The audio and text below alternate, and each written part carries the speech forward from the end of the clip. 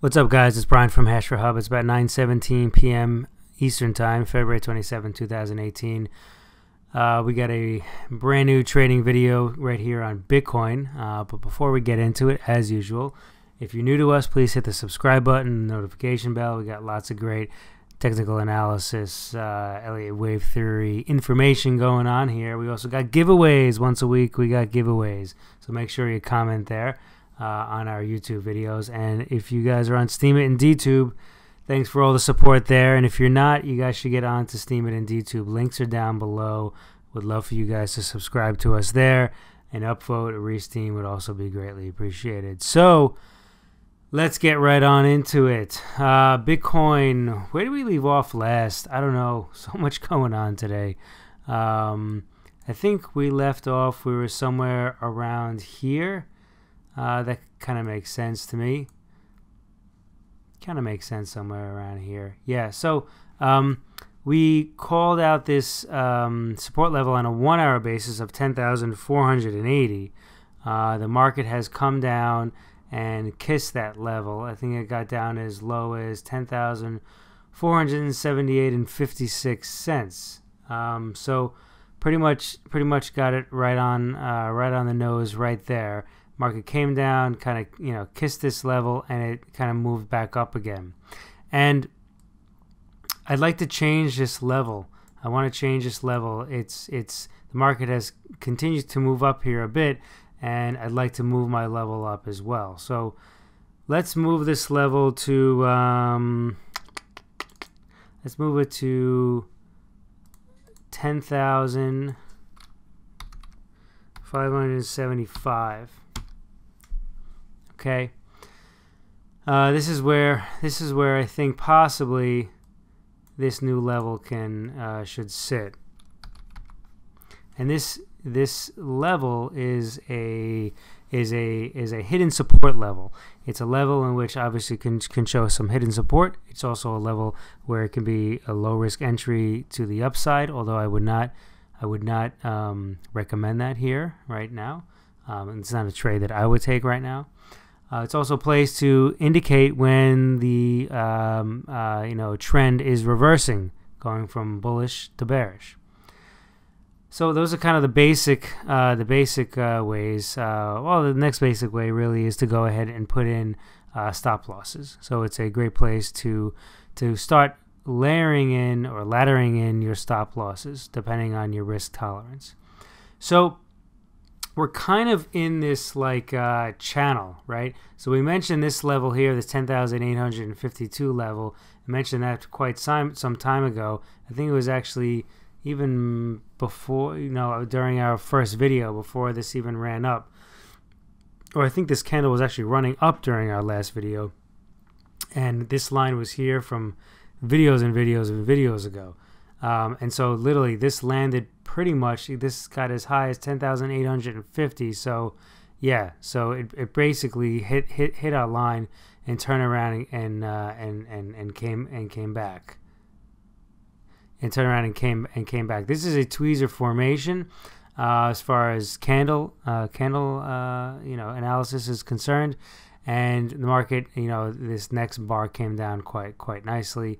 Came down to our previous low that we had before, and so now we're looking at a level of 10,575. Now, this doesn't mean, these hidden support levels don't mean that the market has to come down to this level. It doesn't mean it has to come down to this level. It means that if it were to come down, it's probably going to come down and stop somewhere around this level, or there's at least going to be some sort of congestion right around this level. So, and it's also a great level for trading activity. It's just a great way to save profit, especially obviously if you're on the long side and on the short side. Obviously we can start drawing these lines too. Those are the major ways to go ahead and use that. So one of the things I'm seeing here is lighter volume. I mean, volume has been falling off quite steadily. Okay. And as far as candlestick analysis is concerned, is that this right here is pretty bullish. What I would like to see is this candle here, the body of the candle, to move up more. So there'd be very little wick left. But you know, this is if that's the case, and this is kind of it's a pretty bullish formation. It would be more bullish if there was almost no wick or very little wick. Okay, and then obviously it would be more bullish. But you can see here how things are coming down again. Look at this. Somebody's selling this. You saw how this thing just jumped down. All right. So yeah, this is turning from bullish to bearish. And that was what I was thinking. What I wanted to tell everybody is that I don't think that this is gonna run up in any great fashion in order to go ahead and get above this right here. I truly do think that we have a 1, 2, 3, 4, 5, and that's pretty much over. And now we're gonna have some sort of ABC correction. That's what I believe is going to happen. There could be a chance where this does peak up, you know, and then come back down again. But I don't think that I don't really think that this is the time to go about doing that. I still think we still have some time more to correct. I know that there's other technical analysts out there that are saying quite the opposite. That they're really, you know, beating the drums as far as, you know, bullish run, buy. I'm far more, I guess, maybe conservative and cautious. I've always been with my trading, and it's just always seems to work out. And so, you know, on a 1 hour basis, I'm actually thinking that things are going to turn down. I would not be surprised if we get right through this 10,575 level and come down below it. I would not be surprised. So what would we look at next? Next would be the 4 hour basis, which we're still holding around 10,240 on a 4 hour basis. And you can see what's going on here too, right? So, you know, you have you know, your regular RSI right here, right? And then you have, you know, the regular RSI right here, where you have the top right here. And this top, the next one is not really all that much lower than it, but as far as RSI is concerned, it's much lower than it, and that kind of shows me that, you know, maybe not as bullish. There's obviously some divergence there, right? Just a touch, to say the least, but there is definitely something there. So the next thing I want to take a look at is I want to take a look at Laguerre RSI, and Laguerre RSI back here said to sell off. Right, that it's turning down, and there's going to be some sort of you know, sell-off or correction. So now it had run back up again. Never got into oversold territory. Never ever got into oversold territory. It went back up again based on this little wave up, and then now it's coming back down. Right, it came back down again, and so now this is looking like it's going to turn back down. What I did do is I took the channel that I drew back here, okay, and I'm extending it every day. I'm extending it more and more because of the fact that it just seems to continue. This channel tends to continue and show significant, you know, movements in RSI. So you can see here how this came up, it bounced off of it, it came back up, bounced off of it, it came back up, and now look. It's looking like it's having a hard time trying to stay above the top of this line. All right. So that's what I see what's going on there. On a 4 hour basis, let's just look at the 4 hour chart real quick. You know, not much else to say as far as 4 hour chart. And we were saying it before, you know, as far as RSI is concerned, you know, similar things going on here with the channel. You know, this is still on overbought territory in the Laguerre RSI, so I'd imagine that this will possibly turn down, maybe any candle now. I don't really think that this is really going to continue to move up. I could be totally wrong. Don't get me wrong. It just doesn't.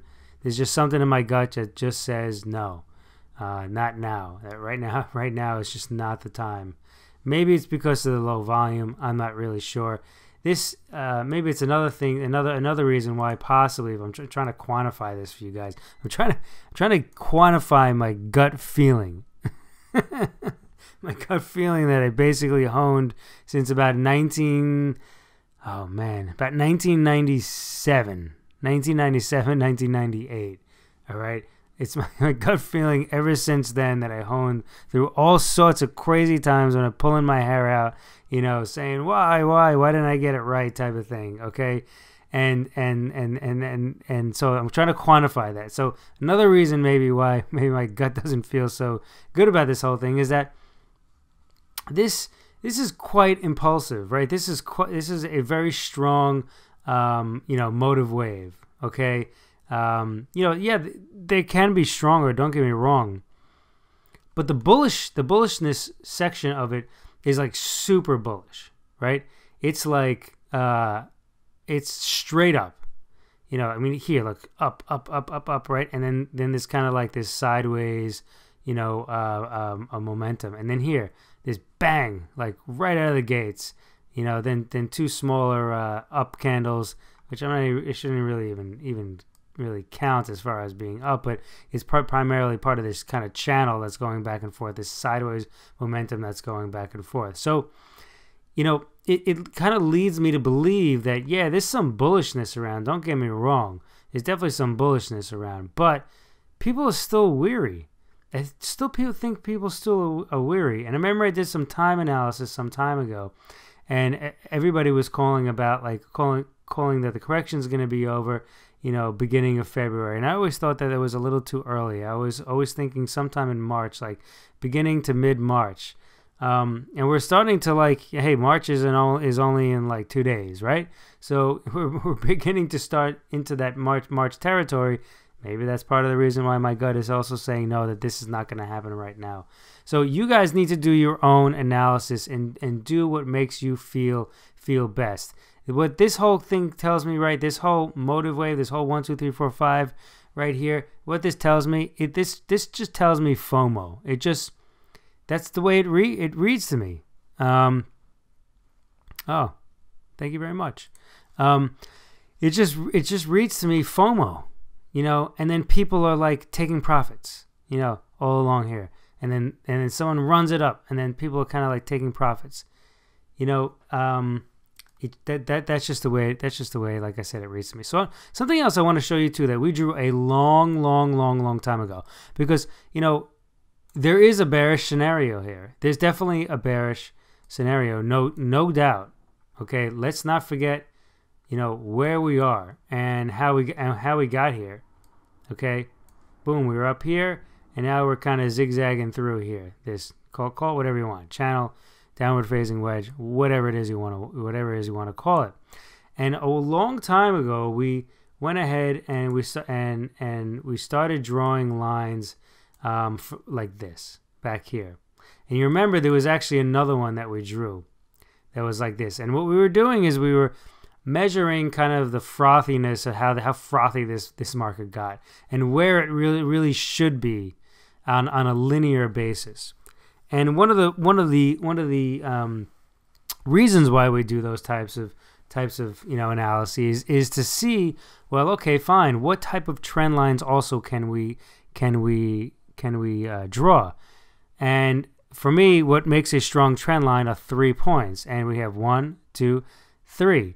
And so this also, this line is very significant to what could happen if the market were to run down. Okay, and again, I reiterate, we drew this a long time ago.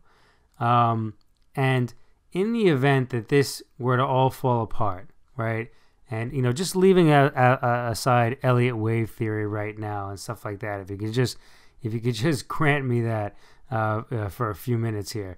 If we just leave that aside and just say, if all of this fell apart, right? Just think simply real quick. If all this fell apart, where could it possibly be? Where is a super strong support? Well, this happens to be a very strong support, right? Where's this red line? Where's also another strong support? Well, obviously this blue line too, right? So in the event, like I said, this whole thing were to fall apart, we could possibly see this line coming into play. All right, and if it comes into play and we continue to go through time, let's say this were to come down, you know, we got some sort of formation right here, it comes close to this red line, right? And then we come up. So where are we according to time? Okay, say we're somewhere over here. Well, this is kind of like the second, third week of March, right? This is March 21st. So, you know, it kind of just makes sense for me. I don't know why. Again, I'll try to think about it more tonight, as it's more something more quantitative that I can show you guys, as to why I feel this way. So yeah, I mean, all in all, on a 1 hour basis, we're actually sitting right on top of this level. No. Yes? No. 10,575. Yeah. Okay. So no. Sorry, we're not. I drew this after these. Okay. So yeah. No. I thought maybe this had come back down. My mistake. My fault. So, yeah. So I drew this line. These two candles are already here. You know, full disclosure. This thing has run up. Possibly we're thinking maybe it'll come back down again. So as far as a correction from a fifth wave perspective, this just doesn't seem to be significant again. Yes, I know there's a lot of bullish money coming into the market. Maybe it's going to make it run up, and maybe this is going to be all the correction, you know, complete correction, and we're going to move up from here. And this is just a smaller 1, 2, 3, 4, 5 wave of a much larger wave. So yeah, I mean that all very well could be. We can map that out. We can map that out after this thing breaches, and it looks like it's breached, and it's going to continue to move on. I would love to see, at least on a day or two, where the close is you know, significantly above this line. All right, that's really what's going to tell me, you know, at least a 6 hour basis, right? That you have a few candles that's significantly over this diagonal green line. So I think we're going to leave it there for right now. It's enough of my rambling on of this evening. And happy trading. Speak to you guys soon. Thanks.